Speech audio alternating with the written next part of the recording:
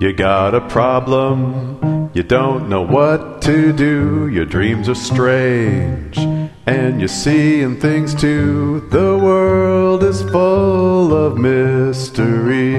Life's more than you can see. You can ask Pomegranate. You can ask Pomegranate. She's a priestess. Hi, this is Juliet, and I'm calling from Portland, Oregon. And I'm currently in magic school, and I'm curious to know more about dream work and how serious to take certain dreams that are direct, and what kind of magic to do around dreams. I can tell you about one I had just a few weeks ago, about a month ago, and that was, I was on a rabbit, actually, a small rabbit. It was silver, and I was riding the rabbit, and there was a man next to me on a silver rat, and we were riding together into a dark field, and then it opened up, and there were about 50 people looking at me, and it was light out. So I've made some kind of transition point, and there was light out, and they're all staring at me, and they're all Native Americans, except a few Caucasians mixed in. And I walked through the line, and there was a man who said, well, your job is to be a shaman. And there was a woman next to him on his left. She had long hair, native as well, and she started teaching me some things, which I don't remember. And he was teaching me, and then he was teaching another student, and they did this strange thing where they were taking a plate with a basket on top and a candle, and as soon as the elder lit the candle for the other trainee, I turned around and there was an alley. And the alley was pitch black, even though it was light out.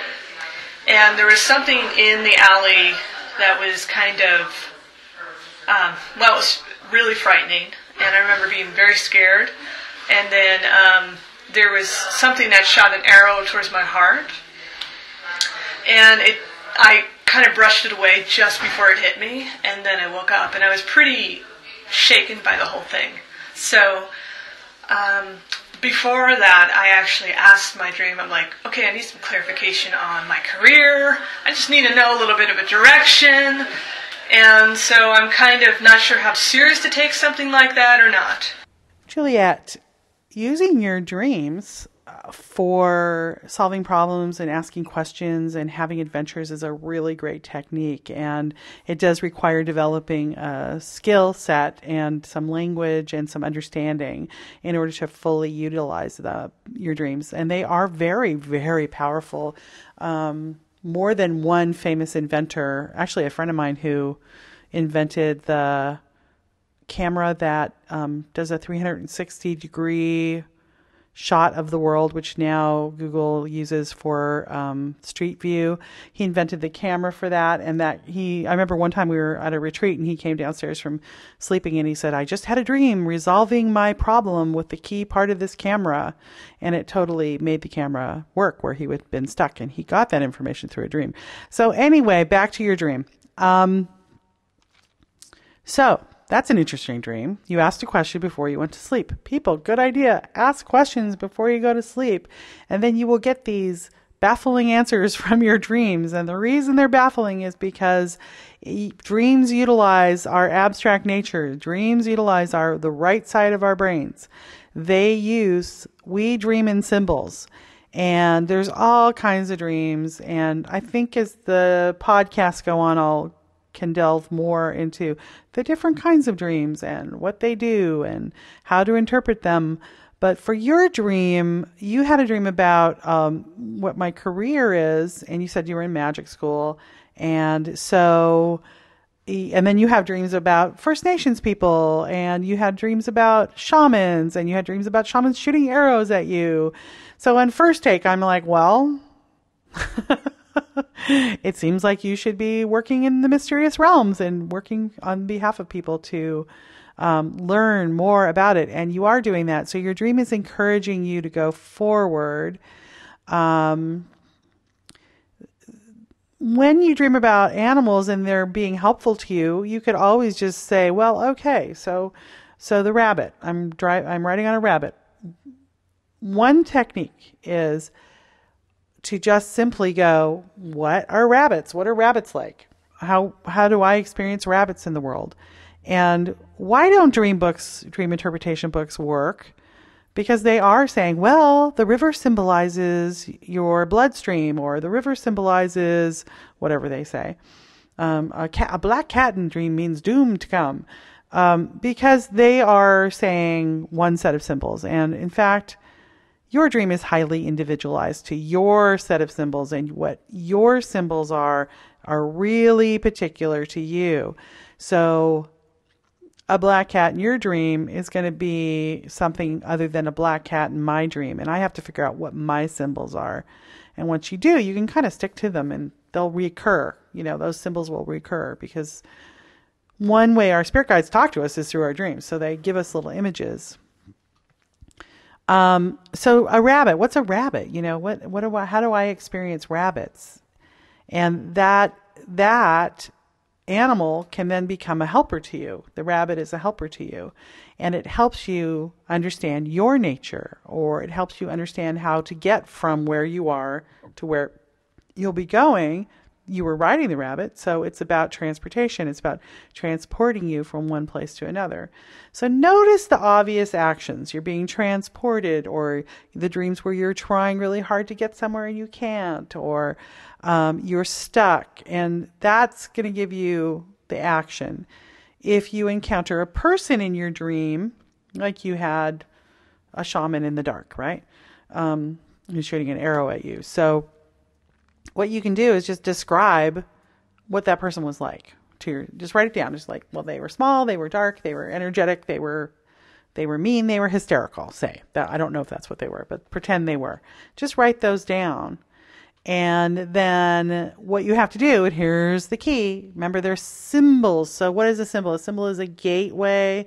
It holds the place for the truth that is behind it. So in order to get the truth, you have to let go of the symbol. So let go of the dream at this point, and just read to yourself the list of characteristics and ask yourself the question, who in my life right now is small, dark, hysterical, mean, and sort of, I feel like, aiming things at me? If that's the characteristics, and then ask. And then don't think too hard, take the first answer. And the dream, that shaman was that person in your life. And then for, like you said, you had a candle and you had a plate. And so you can figure out what those things are symbolizing too with a technique. Oh, there's a woman who developed this technique. I'm going to look it up and find out who it is and let you know at the end of the podcast. But the technique basically is what do? You pretend that you are talking to somebody who is from a foreign land and somewhat simple-minded and has not encountered the world that you live in. One really easy way to do it is imagine you're talking to an alien from another planet, and what you do is you just take, well, there was a plate. So I'll do it for fun because I don't have the dream, but let's pretend it was my dream and I had a plate in it. So I have a plate and I forget about the dream and I don't worry about what was happening, what kind of plate it was in the dream. I just remember a plate. And I try to describe to the alien from another planet what a plate is. And I say, a plate is a thing that, I'm trying to get abstracted, right? A thing that is used by people. See, but people doesn't work because he doesn't know what people is. So beings like me who want to hold vital nutrition, but he doesn't know what nutrition is. So I have to say vital life force. So what in my life is a thing that holds vital life force? And so then I have to say, well, right now, that's my body. So the plate symbolizes my body. So the plate is about my physical form, my body. And that's how it works, right? And I can do it, even though it was my dream, I can still do it. Because everything symbolizes something for someone. Now, when you do it, it might symbolize something different. And so now I have your dream, which is about, rabbits, which for me are about fun and joviality and hopping and getting places. I'm getting somewhere through fun and joviality, and I'm getting places, and I'm being handed my body. I'm being given the gift of my body, and it's got a candle. So if I did a candle, it would be life force, and it's filled with flame. It's filled with light, and that thing is being shot in the heart by this small dark person who's intense, and that's my friend, Isabella, who is a very powerful magical person, and she's shooting me in the heart with an arrow. And what is an arrow? Well, let's pretend I came up with an arrow is a transformative thing that changes you. And there's my dream. I understand it now. It's about getting where I want to go, vital life force in my body, and being transformed by a magical person who's teaching me something important. Okay? So that if that helps you interpret, and what you can do is before you go to bed at night is you can drop a question in. You just right as you're going to sleep, you just go, give me information about this. And when you wake up in the morning before you move, just try to remember your dream. And what's key is try to remember, because even after you move, you're going to forget. So you have to remember, I had a dream about an arrow and a rabbit and an arrow. And you go, arrow, rabbit, flame. Those 3 words, arrow, rabbit, flame, not the whole thing, arrow, rabbit, flame, and they will open the dream back up for you later when you get up and go to the bathroom, wash your face, and you go, arrow, rabbit, flame. It's what was the dream? What was the dream? Oh yeah, it'll all unfold for you again. So that's a technique to use, and dreams are awesome, and they're a real beautiful gateway into the mysterious realms. Because after all, don't you find it interesting that we can stay here on the planet for tops 16 hours comfortably with that before we have to get off. We have to go. I'm out. Our bodies just go, man, I'm out. I can't do it no more. I gotta go. I gotta go on a mystical journey. I've been on the planet Earth for too long. 16 hours is tops. And some of us can go for 8 before we need a nap. And so, that's why babies sleep so much. They're like, hi, I'm here. Oh my God. Okay, gotta go. So we leave the planet, every day for a third of the day. We're out because there's only so much time we can spend here. It's really intense. We're all on mystical journeys every night, and you're all dreaming, whether you remember them or not. To leave a question for me, dial 520-222-9922. 520-222-9922. Visit my website at AskPomegranate.com. You can ask Pomegranate. She's a